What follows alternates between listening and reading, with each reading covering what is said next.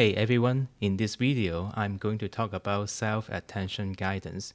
You will learn about what it can do for you, how does it work, how to use it in ComfyUI, and some guidance on parameter settings.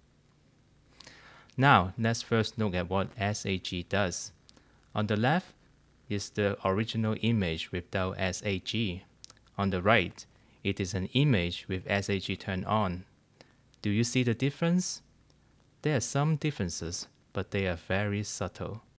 In the original image, you can see the bow tie of the old man was not rendered correctly.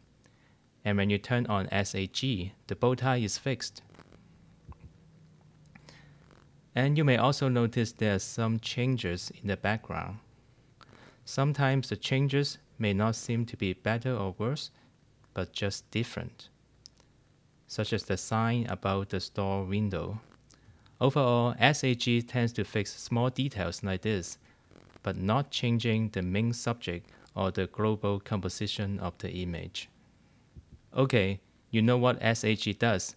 Let me explain how does SAG work.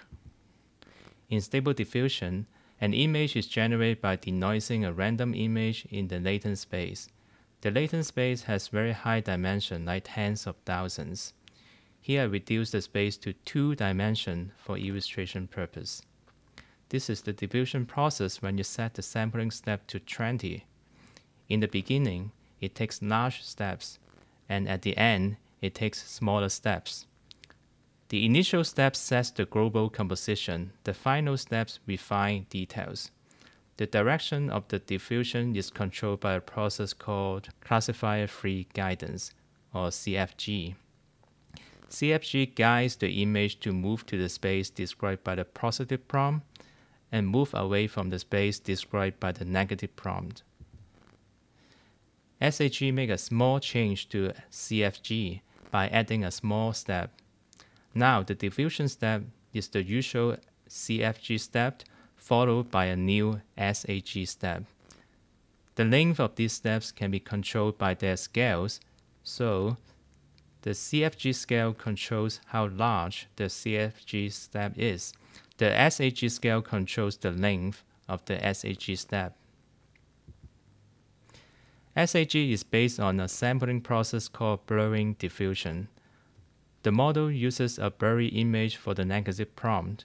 Because the fine details are removed, it forces the model to focus on rendering the correct global composition when the process is the negative prompt. SAG goes one step further by using the attention map generated by the Stable Diffusion model. This forces the model to focus on fixing the area important to the negative prompt and leave the area described by the positive prompt alone. Okay, I will now talk about how to use self-attention guidance in ComfyUI. It is very simple. To do that, you will first need to find the self-attention guidance node, double-click on an empty space, and then search self-attention guidance. So you have added node. So you see the input and output of both models. That means that you are going to put this node in the middle between the low checkpoint node and the K-sampler node. So I'm going ahead and do that.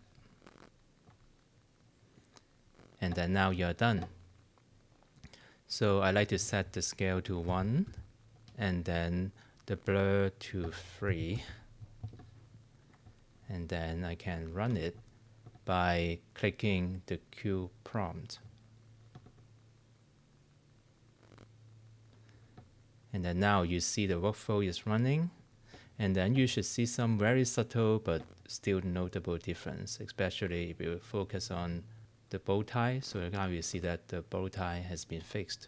So that's the way that you would do it if you want to add a self-attention guidance node, or you can go to the website I provide in the description below, and then you can go to the ComfyUI session, so you can simply download the workflow that has already pre-made for the with the self-attention guidance node added, and then you can simply drag that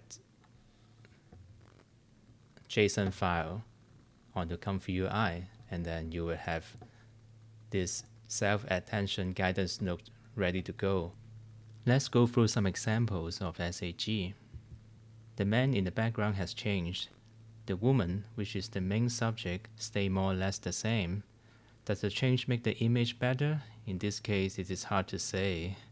But now you have a tool to treat the background alone.